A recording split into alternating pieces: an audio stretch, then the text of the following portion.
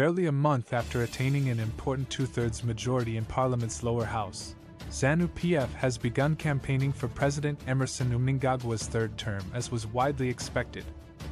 The slogan, 2030 via Mnangagwa Vantage Vichipo, loosely translated to, in 2030 Mnangagwa will still be in power, is now in common use.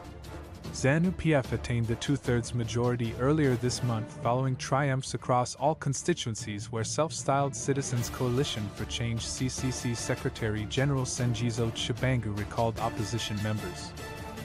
A similar dominance in the Senate is almost certain, considering the involvement of chiefs who form a significant section of the House and the emergence of Tshabangu and his cabal in that House.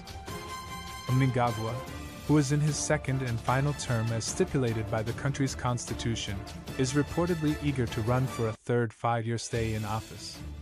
His move to run for a third term is an open challenge to his deputy Constantino Chiwenga, who is believed to have reached a succession agreement with Mnangagwa.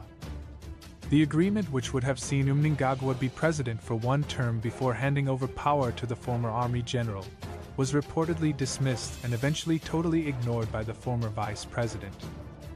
As has become the norm whenever factional fights emerge in Zanu PF, provinces are expected to pledge their loyalty to Mnangagwa's cause in the coming months. The provincial pledges will, however, not be enough to get Mnangagwa his desired extension.